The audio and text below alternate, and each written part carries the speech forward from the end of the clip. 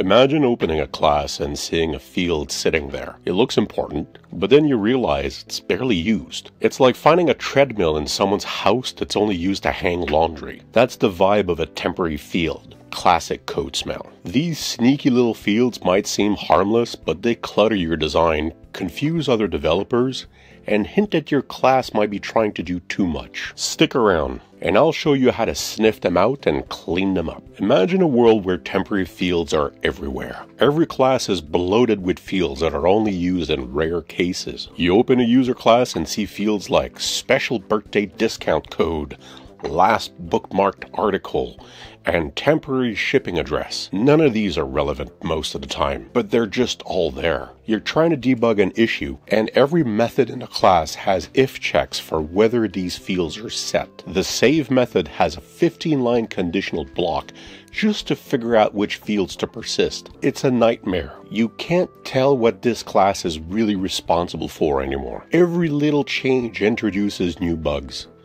What used to be a simple feature update now feels like defusing a bomb because the class is cluttered with fields that don't belong. This isn't just messy, it's a recipe for poor performance, harder debugging, and frustrated developers. In the real world, this happens when classes try to do too much or when developers tack on features without rethinking the design. Temporary fields may seem like a quick solution, but they're like weeds.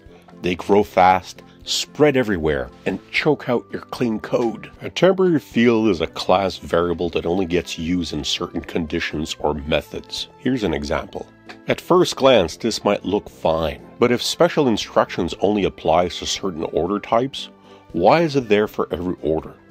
It bloats the class and confuses other developers who expect it to be relevant everywhere. What are some signs that you're dealing with a temporary field? Number 1, inconsistent usage. The field isn't used in every instance of the class. It signals the field might not belong to the class after all. Number 2, limited relevance. The field is only relevant for specific operations or scenarios. This adds confusion and bloats the class unnecessarily. Number 3, excessive conditional logic. Frequent if or switch statements check whether the field is needed. It indicates poor encapsulation and increased code complexity. The most common solution is to move the field to a more relevant place. For example, in the order class, we could create a specialized subclass or use composition. Solution 1. Subclassing. By moving special instructions into a subclass, we isolate it to orders that actually need it, keeping the base order class clean and focused. Solution 2. Composition. By moving special instructions into its own class or a subclass, we've made it crystal clear. This field isn't relevant to every order. Bonus tip: the null object pattern. If the field is optional but still frequently accessed, consider using the null object pattern to avoid null checks. This makes your code safer and easier to maintain.